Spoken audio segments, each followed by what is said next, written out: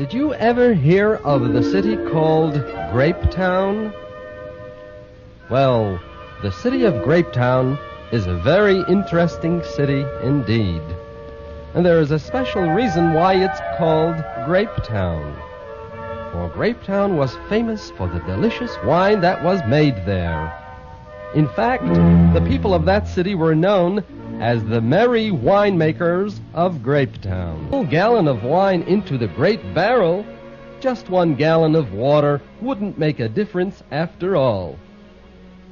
So Getzel the barber filled his bottle with water and poured it into the big barrel. Well, dear children, that wouldn't have been so tragic after all. That is, if it was only Getzel the barber who poured water into the barrel. But alas, Beryl the butcher, Chaim the tailor, and Herschel the shoemaker also came up with the same idea, and they also poured water into the barrel. Oh, how awful! For they were making such a foolish mistake. They thought, why should I bring wine? Let someone else do it.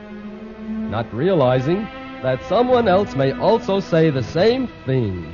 And so, dear children, that's exactly what happened. Everyone in Grapetown was too selfish and too greedy to give away a gallon of wine.